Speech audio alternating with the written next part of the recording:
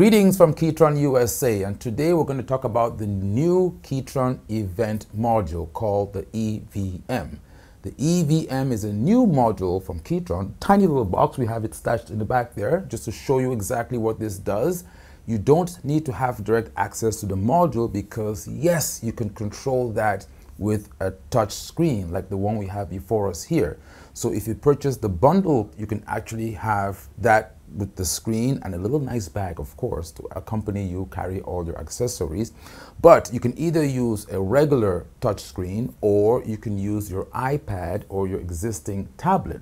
And that allows you to be able to connect to the EVM wirelessly. Yes, you can control that wirelessly from your existing tablet as well. So before us, we're going to use the actual screen provided by Ketron, which is a 15.9-inch screen, okay?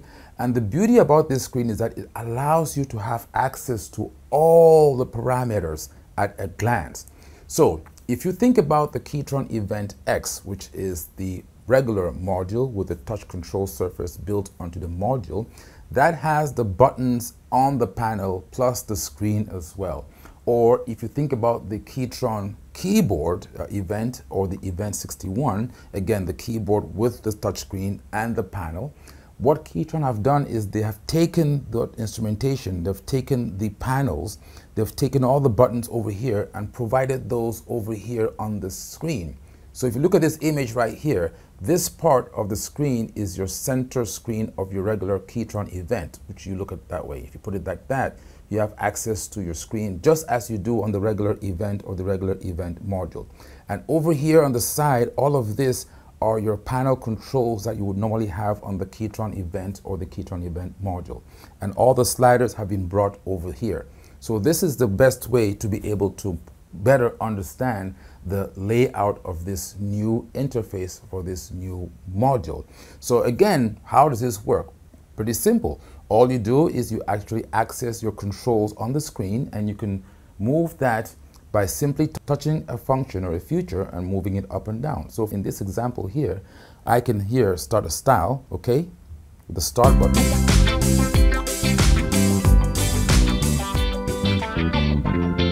And I can control instantly the drums on that style, bring down the bass.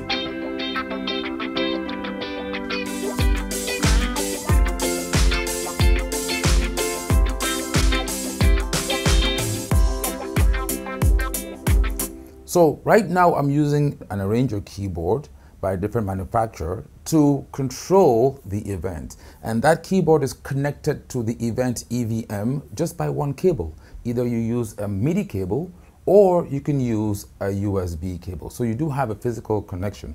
You can also use a wireless MIDI interface as well, but I don't necessarily suggest that. Too many wireless around. But again, back to what we're discussing here, you can use an arranger keyboard and connect that to the EVM and put that anywhere. You can have it in the back, you can have it next to you, you can have it underneath you. The module is small and compact. It can pretty much fit anywhere you want to, because what you need is just the control surface, the control screen before you. Again, like I said before, once you have that connected, in this case with the screen, you actually have it connected physically with a USB and an HDMI cable. If you use an iPad or a tablet, you can have that connect wirelessly to the event module. And at the end of this video, I'm going to tell you the advantages, the pros and cons of each of those connections, and who really is the EVM for. The EVM, by the way, is not a replacement module. It does not replace any of the current event series products. It's an addition, it's an add-on to that particular family, especially for those who are looking at mobility and looking at compactness, but they still don't want to sacrifice the sound nor the styles from the Ketron world. They would like to have access to those with their existing gear. That exactly is who the EVM is for, but we'll talk about that more later. So how do we work all of this? How do we work with that screen? Let's go into the screen so you can see what we're looking at right here. So this is what your control interface looks like. And the good thing about this is it does not really change, right? So if you look at the sides of this, these remain stagnant because these represent your panel buttons that you have on the event.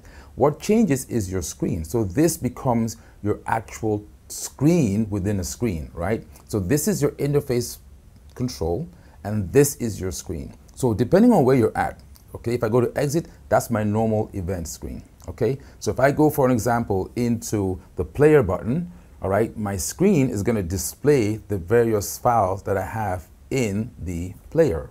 I can go out of there and I can get back to my regular, root directory of my drive within the event EVM as well. Okay, so this again are panel controls for the different functionality, and this becomes your event screen. That's your regular screen that you would find on the regular event products. And all of that is touch, because you can go in there, for example, do my start and stop. I can go in and say, go to my mode. And if you notice what I have here on my screen, the EVM is going to now push you or allow you to use some of the other interesting features which are otherwise not being used by other event products.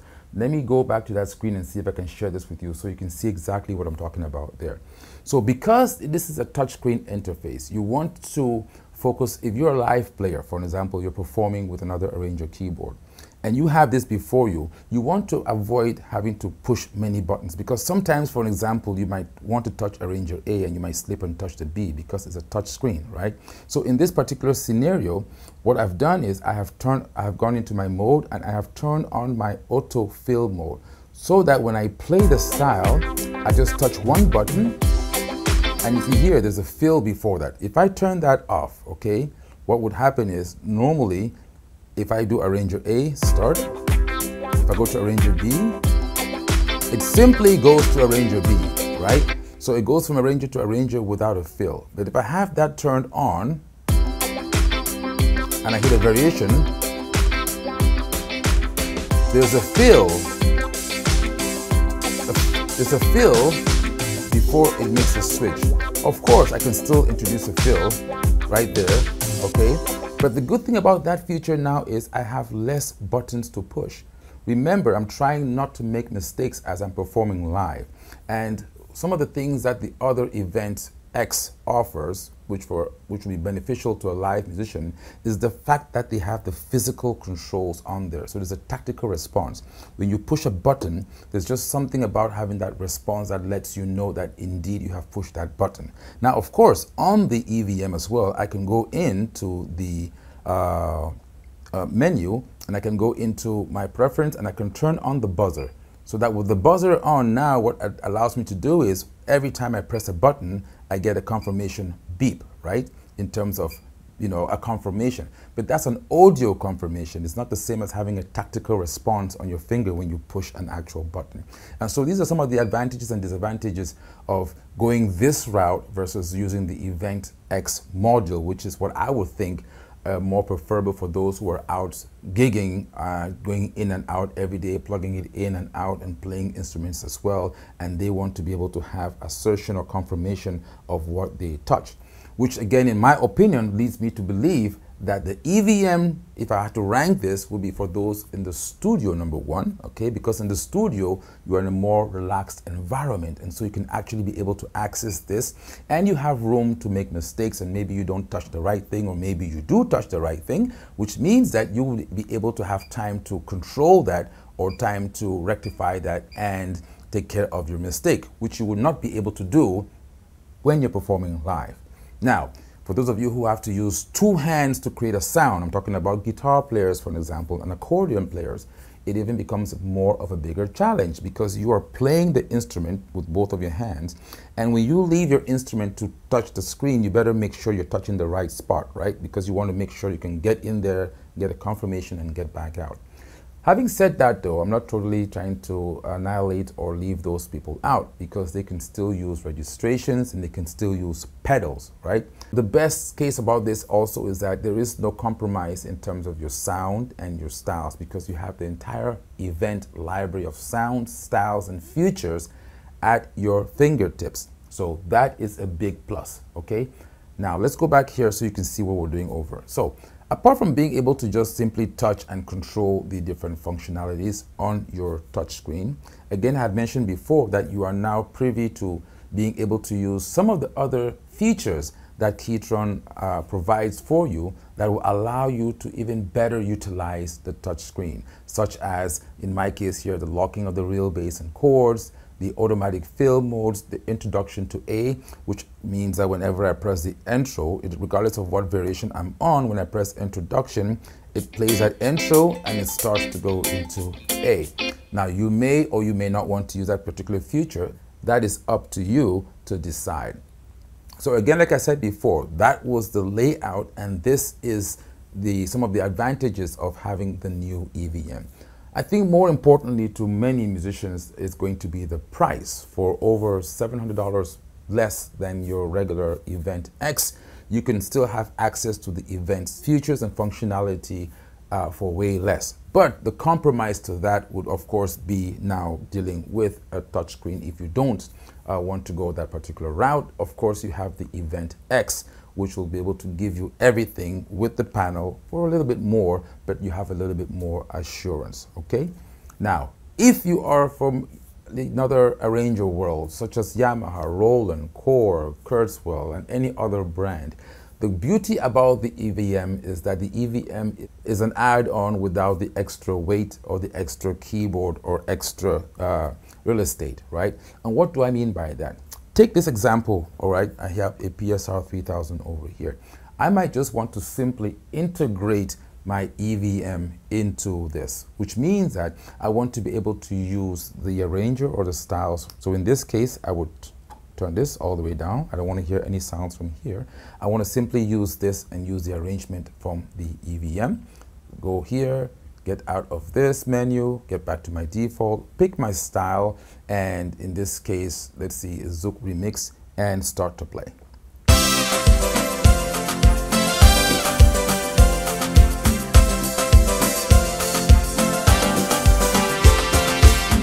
Now, how does this benefit me? I might not have this quality of style or quality of sound on my existing arranger keyboard. and I don't want to purchase another keyboard altogether. So what this allows me to do is I can, in a nutshell, purchase the EVM and use the EVM in conjunction with my existing Arranger keyboard to be able to produce something such as this.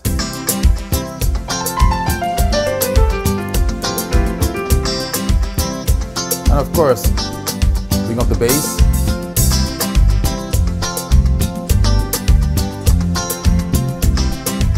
Now, some of you are going to ask a question, but really, that sounds beautiful, but are you not playing anything on that? No, the volume on the Yamaha is totally turned off.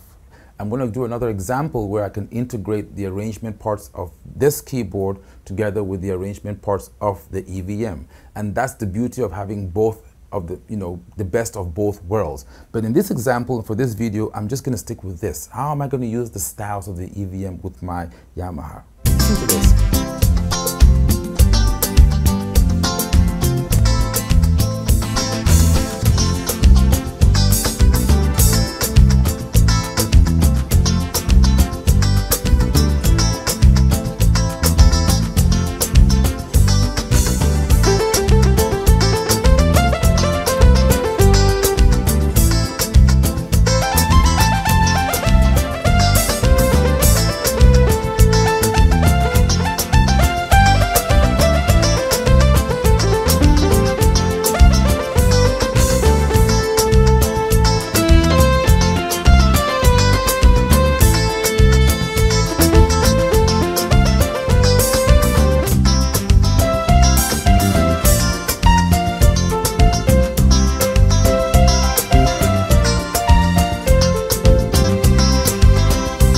Now, again, what is the strength of the EVM? What is the strength of the entire event series? Live accompaniment parts. So what is this going to do for me in this case? I'm going to take down the drums, take down the bass. Just having these live guitars alone, that's coming from the EVM, but I'm controlling that with my Arranger keyboard. Okay? And remember, because I have those live guitars, I can use those live guitars in any style.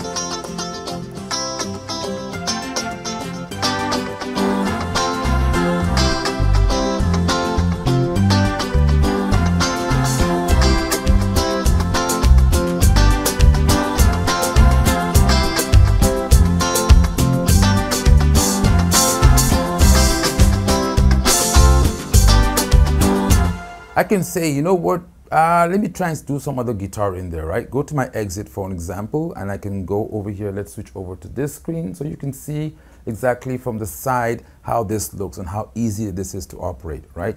So I can go into my view and modeling. I can go into my chords, and right now I have that Zouk guitar. I'm going to go in there and say, listen, I don't want to use that guitar for this particular style. Or let me do the example this way, since Zouk is not that famous around the world yet, but it will be hopefully someday, right? Let's go into ballad. I'm going to pick a ballad style here. Let's see. I'm going to go in and I'm going to pick, let's see, this one over there, right?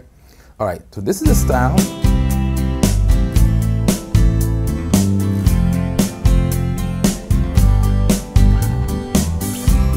You have the bass, the human bass, right? And the live guitar long chord is the down strum that you hear at the beginning of the chord, right? Now let's go in and change that live guitar. I'm going to go into my user section. I'm going to pick another one here.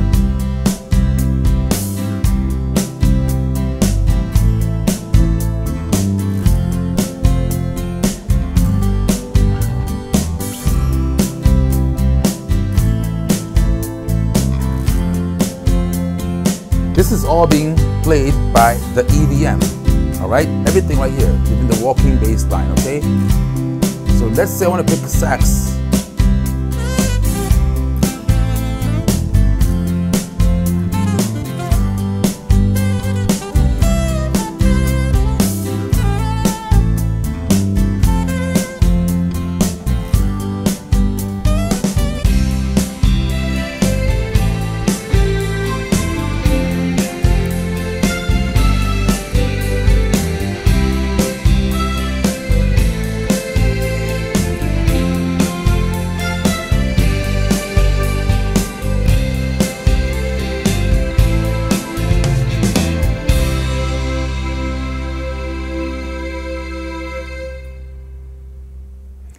So in the next video, we're going to talk about integration of actually going into style parts. And if you are an arranger user, how can you integrate styles or the component, the live drums and the live bass and the live guitar from the EVM or the event series into your existing keyboard? And in another video, we'll visit the aspect of the workstation or the synthesizer keyboards. How would the EVM benefit them? So we'll say good night for now. This is just an introduction to the EVM, just to give you an idea of this wonderful product which is now available for sale. If you have any more information and you want to get some more about the event or the Event X or the Event 61 or the Event Chrome, the family just keeps growing and growing.